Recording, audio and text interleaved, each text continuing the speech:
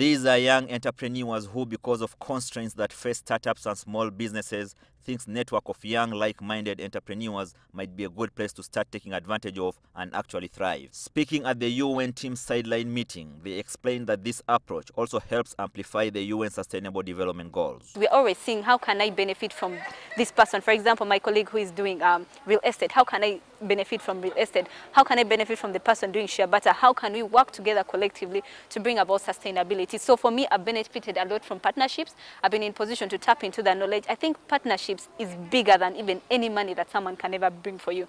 Because through partnerships, you learn. Through partnerships, you're in position to do extra. So for instance, when the UN office gives us visibility for our products and the work we are doing in O2K, that is partnership.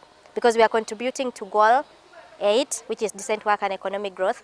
We are contributing to Goal 13, which is climate action. And because we also work with women, we are contributing to Goal 5, which is gender equality.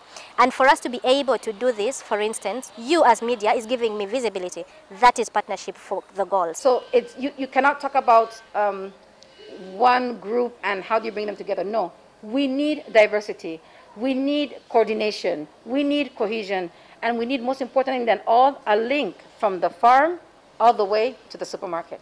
So for that, there will be diverse roles for women and for youth. The few Ugandans already in the monetized economy face high cost of doing business, which limits their effort to create wealth and more jobs. And with difficulties in establishing linkages with existing businesses, perhaps tapping into their own circles by way of partnership could help them unlock the economic potential of the youths in the country. Ismail Musa, Ladu, NTV Business.